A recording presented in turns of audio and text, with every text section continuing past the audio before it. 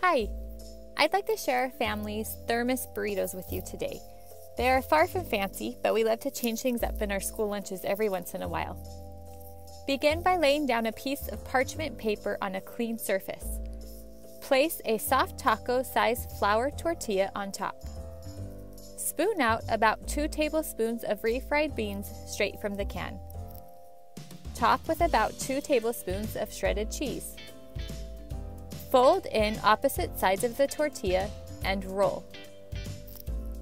Wrap by folding over one side of parchment paper, then the adjacent sides, and roll to the end of the parchment. Place in a gallon-sized bag in your refrigerator. They will stay fresh for up to a week. When ready to eat, with the parchment paper still on, put them one at a time in the microwave for 45 seconds.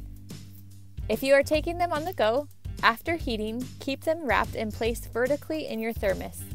Seal the lid until ready to enjoy. Thanks for watching!